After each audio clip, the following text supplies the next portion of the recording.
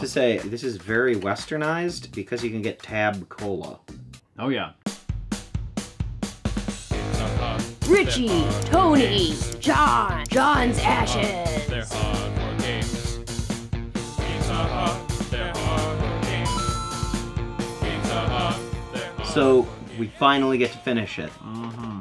The very last bit of disk drive. The Randnet keyboard.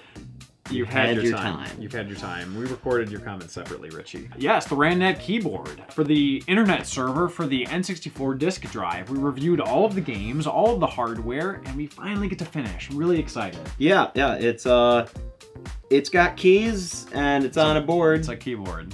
It's got some Japanese stuff and some English stuff on there. That is key. You've had your time. It can connect to your N64. Well, you had your time. You had your time.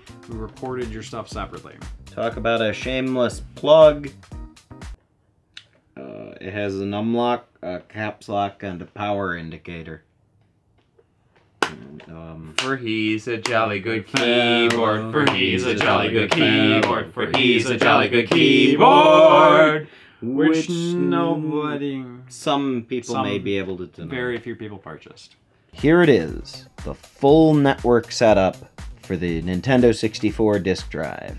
You got the keyboard, you got the mouse, you've got the Randnet disk stuff here, and you've got the modem plugged in up here. And you can see we've tastefully installed the expansion cart in there. I guess the only thing missing is Randnet. Oh! You know, it's got a nice look to it, but the response, I'm not really impressed. Like, the keys are pretty stiff. It's not a fast response. It's not quiet. I don't even know how to do Control-Alt-Delete because I can't find the delete key on here anywhere. I don't know what Japanese for delete is. Maybe there is no delete key, but what if I need to soft reset my N64? What am I gonna do? I don't know if that was an option. Alright, hey, we can actually do this 3-player. Richie, you get the mouse. Yeah! Let's do it! Rich, do you dare Pass. just the mouse? I have. I'll take the mouse. Okay, you get the keyboard.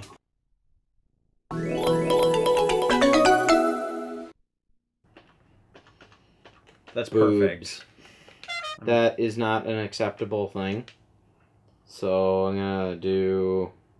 You have to put in your IP address. It's attempting to connect to the internet now, but it cannot. Let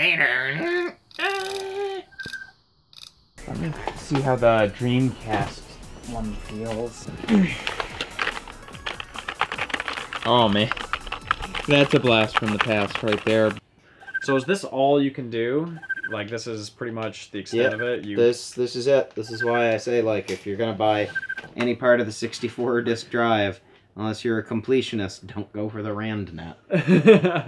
Because, I mean, it's neat, but, I mean, that you're just locked out of so much of it because it can't connect. So comparing the two, better feel on the keys with the Dreamcast one, but worse aesthetic.